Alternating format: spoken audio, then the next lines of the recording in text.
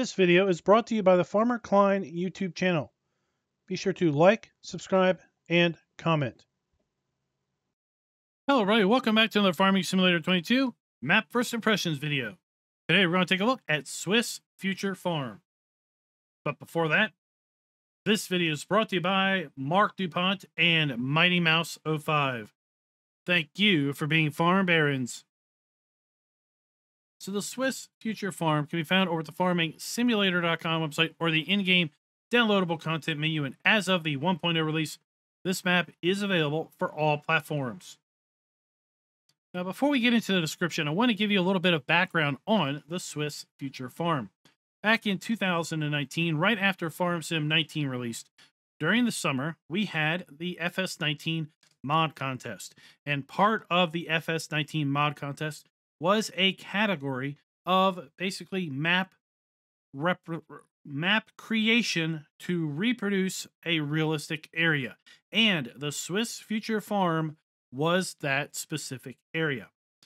The farm was defined, the area around the farm was defined, and map authors were to do their best to recreate as accurately as possible the Swiss Future Farm and the area around it. Oxygendavid won that contest, and as a result, he was allowed to finish the map because the map didn't have to be finished for the contest. Just done well enough in order to obviously win. He was given time to finish the contest, and later the map was released for Farm Sim 19. And now the map is back for Farming Simulator 22. So let's read a description. Welcome to Swiss Future Farm. This map is based in Switzerland, recreated and converted for FS22 with improvements. The area has been expanded with additional fields, working silos at the farm, a hayloft, pig, sheep, cow, and horse husbandries, and animated slurry pit. Access has been improved around the farm to improve in gameplay experience. More traffic, enhanced PDA, replica of real-life farm and surroundings, 40 fields with missions, small, medium, and, as the description says, huge. 2 sell points and BGA, sawmill, etc. This map does include collectibles, the 20 collectibles from Holt Bay Larune, and then there are lots of custom models built. Now, as an example of how realistic this map is, here we have the preview image. This is clearly an aerial photo of the real Swiss Future Farm. If you take a look at my thumbnail, you'll see a very similar shot here. It's slightly different angle, so I can get a decent thumbnail picture, have the title and have the PDA and not obstruct too much of the farm. But as you can see, Oxygendavid has done a very, very good job with respect to the replication of the farm, of the various buildings, and how it all looks. For that, let's go ahead and jump on in. We are going to use the mods that we typically use when we take a look at maps. That is additional field info, additional game settings, field lease, field calculator, and precision farming. I will tell you, if we load this map up in farm manager mode, the farm will look exactly how it does right here, with the exception of not having any farm machinery, and you do not own any land at the start. Let's go ahead and take a look at the PDA. So here we have the PDA. We're zoomed all the way out. And I have to say, the map is a little bit bigger than I was initially thinking it was based on the screenshot of the map page over on the farmingsimulator.com's mod hub. I would say right now the map is probably about a third of a standard map as far as the play area goes. We do have all of the standard crops available to us here in Farm Sim 22 listed in the crop filter section. And if we take a look at our lands area, you'll see that we start out by owning the entirety of the town and what I would typically call the unbuyable areas.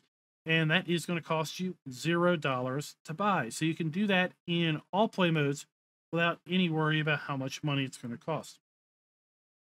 That is going to include the main farm area here, as well as the town surrounding that, and then all of the sell points. Now, as far as fields that we own field 4, field 26, 11, 12, and 13. We also own field 18, which includes the horse pasture. Let's go ahead and take a look at our farmland lease screen. We use this screen to show us all of the available farmlands, how big those farmlands are, if those farmlands include any fields, what fields they include, and then ultimately how much those farmlands are going to cost us. So you can see we start up owning farmland 1, which is all of the unbuyable land, and it's going to cost you $0 to buy, so we can get it in any play mode without worrying about our bank account. We have farmland 2, which includes field 4, is 3.3 hectares in size and costs $198,000. I'm going to go ahead and just scroll through this list, and you can cross-reference the field numbers with the field calculator that we are just about to go take a look at to then ultimately have a general idea of how much those fields are going to cost you and how big the fields are in comparison to how big the farmlands are that the fields contain. Here we have our field calculator list, and this is going to show us the actual field sizes of all the fields that we own and do not own. So, for example, field 4 is actually 2.85 hectares in size. Let's go ahead and scroll through this listing. You see that the fields are going to range anywhere from about 1/3 of a hectare all the way up to just over 4 hectares in size. I wouldn't really say huge. Wouldn't really define those as being huge, but they are decent sized fields. If we take a look at our crop counter screen, we can see that we do have the generic crop counter that is available to us here in Farm Sim 22. And if we look at our prices screen, you're going to see that we start out by having the ability to sell all of the base game crops with the exception of olives. For whatever reason, we do not have the ability to sell olives, but we do have the ability to grow olives on the map.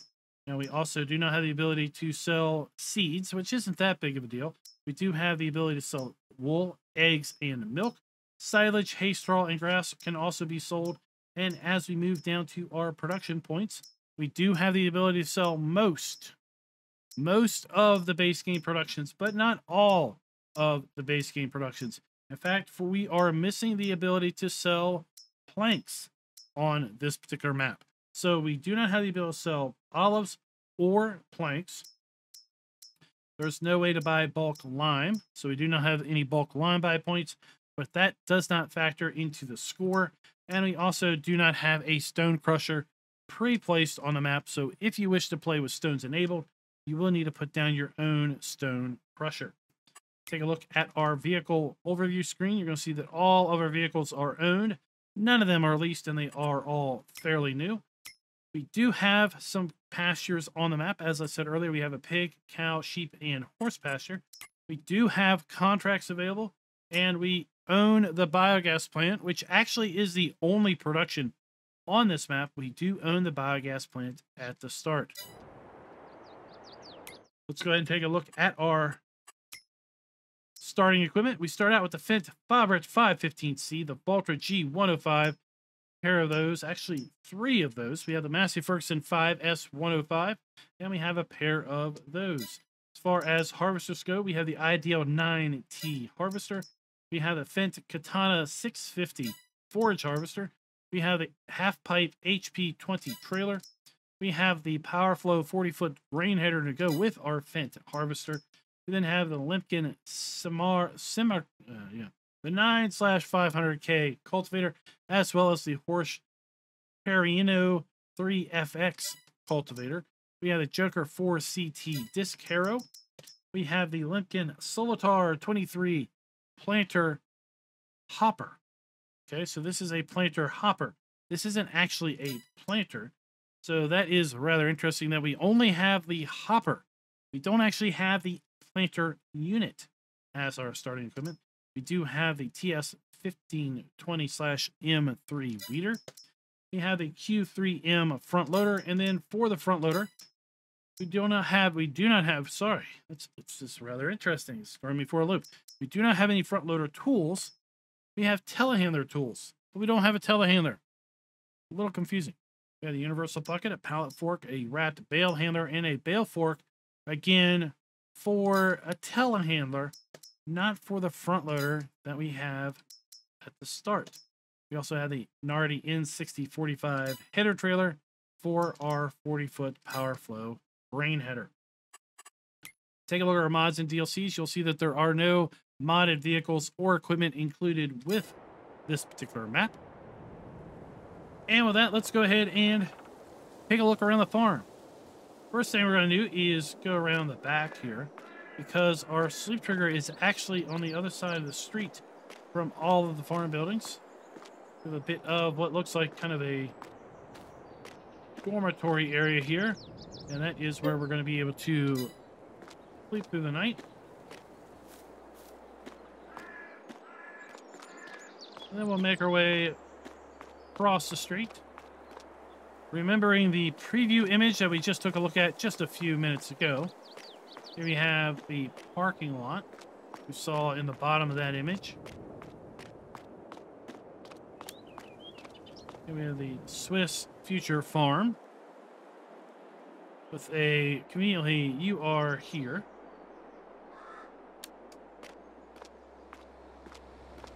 And then we'll come on inside to the farm area. Now, this farm is permanently embedded on the map. In all play modes, the farm is here. That means you cannot sell any of the buildings on the farm, with the exception of one thing, and that is the fuel tank. So as such, the map is going to get a 0 for can the farms be customized. Now, I fully understand the purpose of this map. I gave you the purpose of the map in the intro, but we can't be changing our ranking criteria and our review criteria simply because the review criteria doesn't happen to fit within the purpose of any one given map.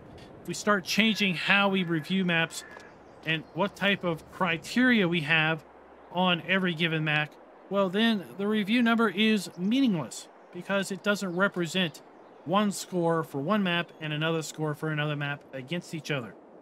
So with that said, yes, I do understand the purpose of this map. I do understand why you cannot sell any of the buildings, but it doesn't matter because that is one of the scoring criteria. So as an absolute perfect score, the best this map could do is a 4 out of 5. So just remember that when we do get around to the final scoring. We do have our workshop trigger located right here. And that does extend outside the door a little bit, so you don't have to worry about not being able to go within the garage. And the rest of these doors are not operable on these buildings at all. Got a little back way into the farm right there. We do have the ability to use this building. These short doors do slide open, as you can see there. This map includes 3 farm silos, and all of the farm silos will store all of your grain crops.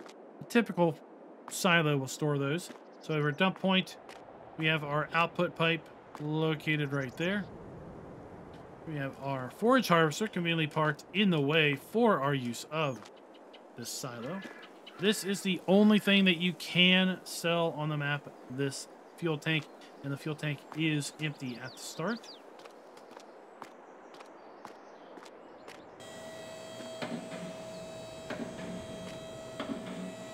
Lots of vehicle storage and implement storage on the map.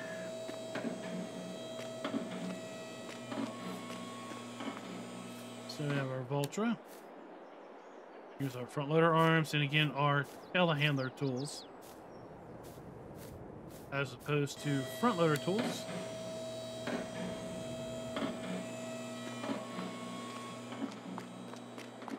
We have another part of our building.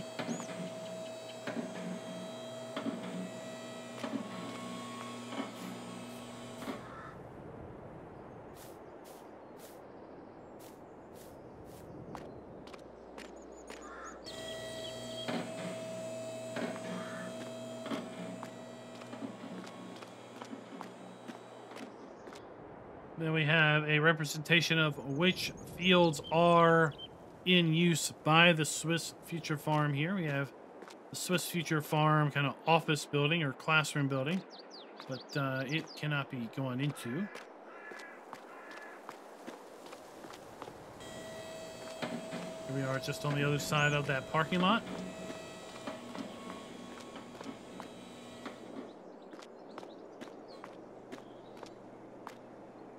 I'm checking all the tractors because I want to see which one includes the front loader arm bracket. Opening these doors so you can see which doors do open and which doors do not open.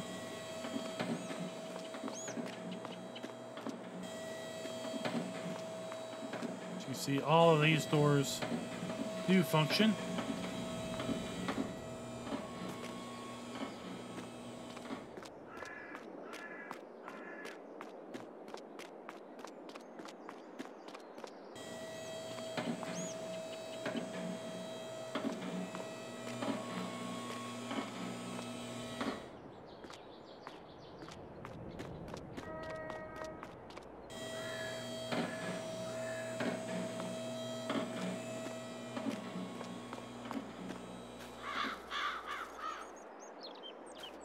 Wish I knew what half of these signs said. Now, this particular building is just structural. We cannot make use of this building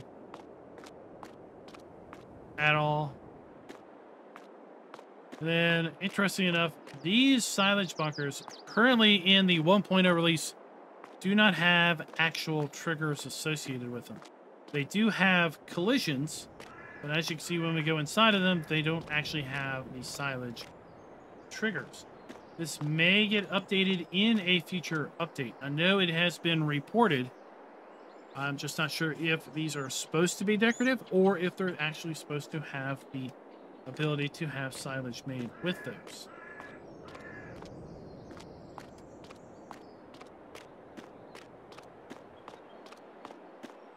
Let's make our way over here to the slurry pit.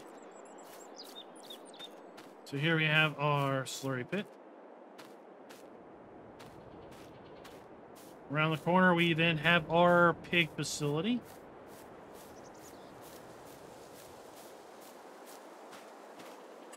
And we're going to have 30 pigs in this particular pen.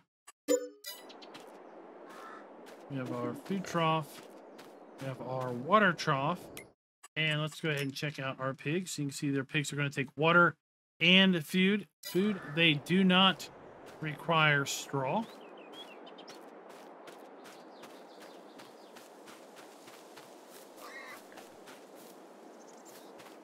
And then we'll go across the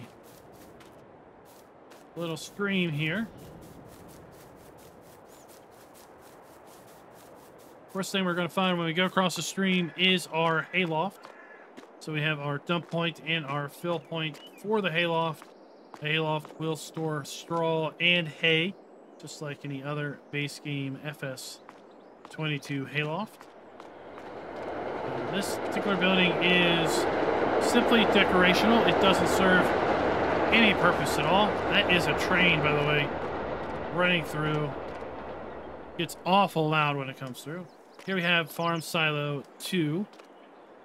And it, again, stores standard crops, standard grain crops. It is not a fermenter. It just works with standard crops. We have our slurry point. We have our food trough. And we have our cow buy trigger located right here. 15 cows in this particular building.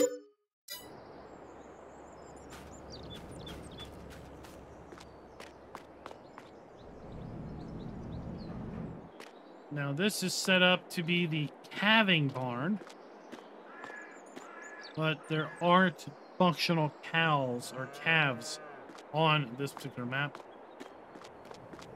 And we'll make our way over here, and this is going to be our sheep area. 15 sheep in this particular pen or pasture. We have our food trough, and then we have our water trough. So let's go ahead and just check our animals once again, make sure. So cows are going to require straw and food. And then sheep are going to require water and food. And then the wool is going to spawn over here. So we have 2 corner markers kind of to indicate where our wool is going to spawn in at.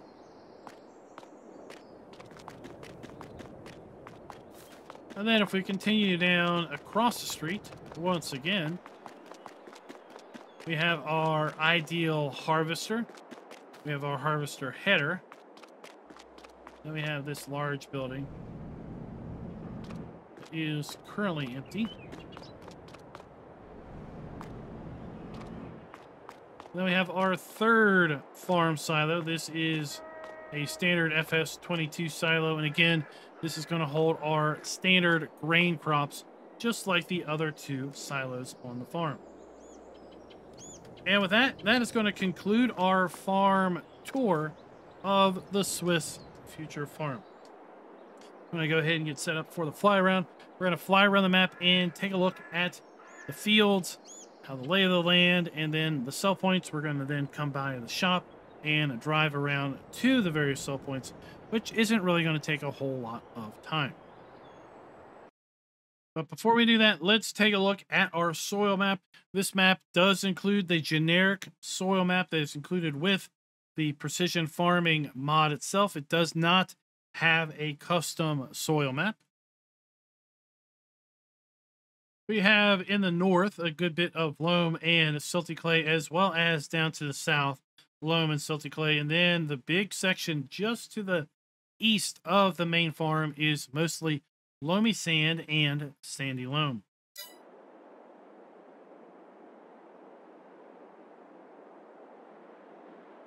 Now, before we get too far into the aerial tour, I do want to try to come over here and replicate that preview shot that we saw on the loading page real quick. So I think we had something about like this. And boy, does this look just like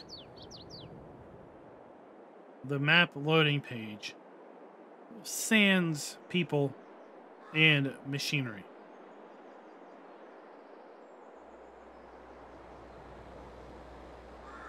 So we've got our main farm here. Let's get a little bit of altitude. Do a little bit of a spin.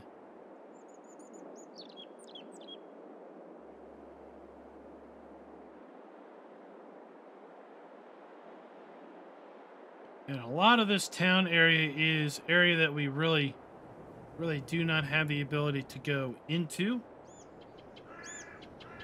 So for example, the map edge is right here, right past the road.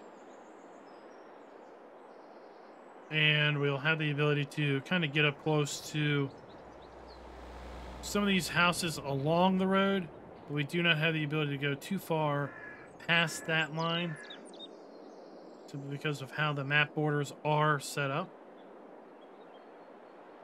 Now, with respect to production being built into the map, well, the map includes just the biogas plant, and that is the only production that is built into the map. And in looking around and doing our flyover, you're going to notice that there really isn't a whole lot of available space that isn't already farmland for the placement of additional production facilities. So with that point, and because I really don't like the idea of having to sacrifice farmland for production, I'd rather like to see production facilities set aside that isn't already farmland. We're going to give the map a half of a point with respect to production being built in and or areas set aside for such. Now, I just flew through that for a purpose of checking for the collisions. So the high tension power lines here do not have collisions on the towers. You won't have to worry about running into those with hired help or having hired help completely skip areas of the field as a result of these power towers. So coming through the map, we're going to drive under the bridge, and then we're going to need to make an immediate left in order to get to the rest of the map, because that is where all of the other action is going to be found. We've got 2 sell points over here to the left. The main vehicle shop is to our right. And then directly in front of us, we have the horse pasture. And we'll go ahead and settle down there and get 1 horse. Beyond the horse pasture, we have our animal buy trigger, our BGA. And then off in the distance, we have 3 more sell points. And that is pretty much the entirety of the map. So we have 5 horses in this pasture. And then we have a water trigger and a food trough trigger. And you're going to have to come around to the back here in order to put food in, because the trigger is around the back. It is not in front. Okay?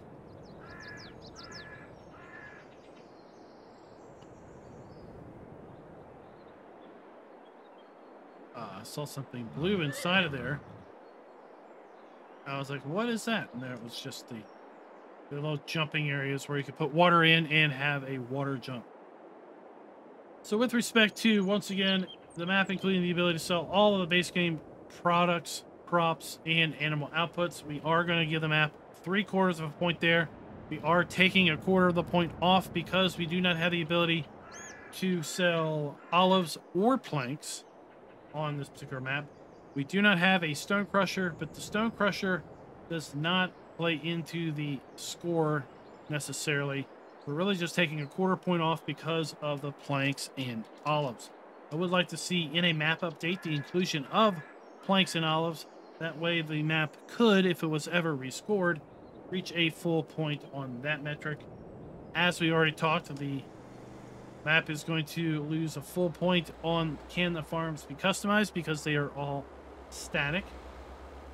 And if that is what you're looking for, if you want to play on a as realistic as possible Swiss future farm area, then the map is perfect for you. But if for any reason you don't want to do, let's say, cows, and you want to get rid of the cow barn because you want to put something else down or just have some space, well, that's not going to work out so good for you here on this particular map. Buildings where appropriate are using the new texture technique. We're going to give the map 3/4 of a point there as well. For the most part, the buildings around the main farm are not making use of the new 3D or texture technique that is available in Farm Sim 22. The ground textures are, although there are some fairly limited base game ground textures. We're not talking about having a whole bunch of custom textures here. I believe the dirt is custom. But aside from that, I think the rest of these textures are fairly standard, as well as the plants. Looking through the buildings, there are no custom buildings, no custom silos, silo extensions, or containers. So none of the new buildings that are at the main farm can be placed either. Here we have our workshop trigger. Let's go ahead and get the Mahindra.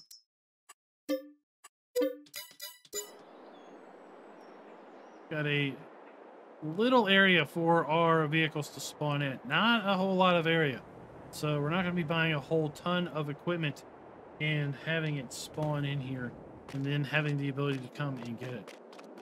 We have our customize, repair, sell, trade, and repaint trigger located right here. Let's go ahead and hop in our Mahindra.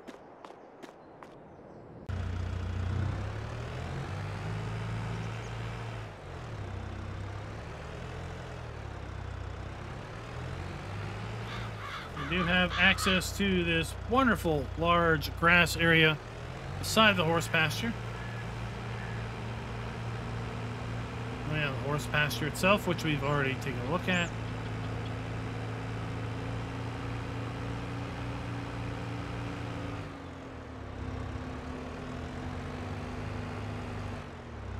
Fields 21 and 22 up on the hillside. They are a part of the base play area. Just beyond the houses, though, that is going to be where your map border is going to start.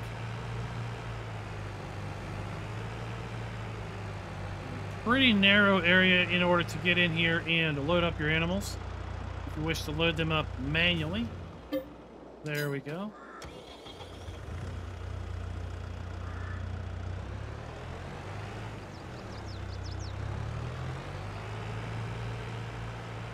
Then we have our BGA. This is, again, the only production facility that we have on the map. We have our digester. We have our interactive icon. We have our dump point for slurry and our collection point for digestate.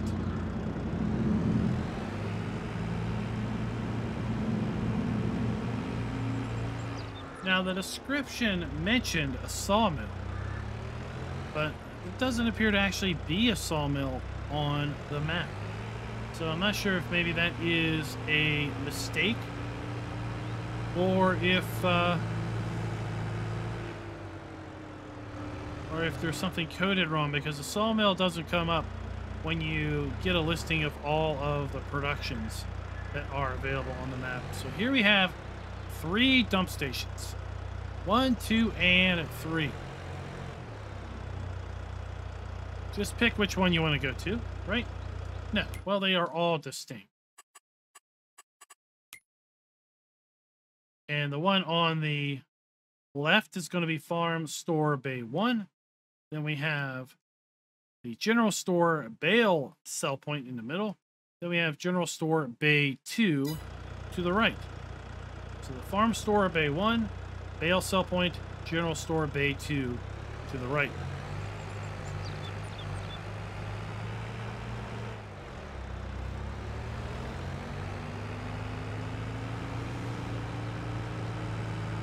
And now the last metric is going to be, are the trigger and player interactive areas clearly marked?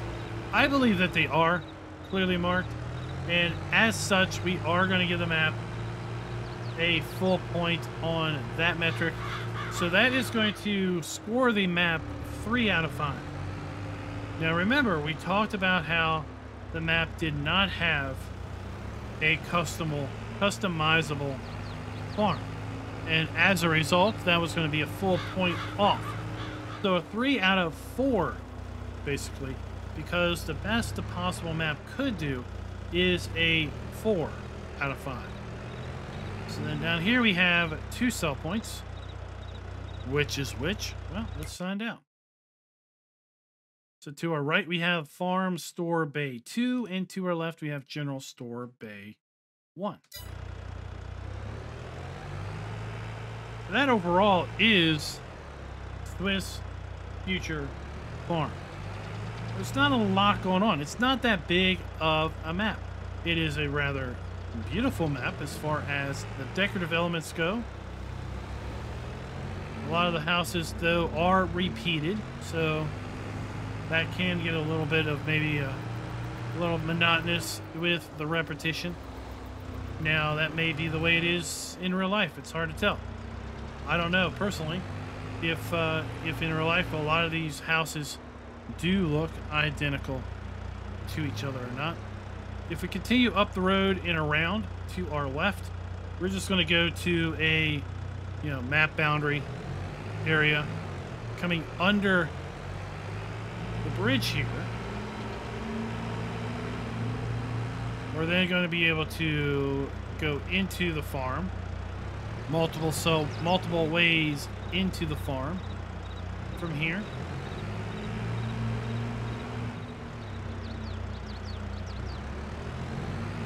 And then we can continue on and around to the southwestern part of the map. Let me know, guys, again, what you all think of Swiss Future Farms. And until next time, happy farming.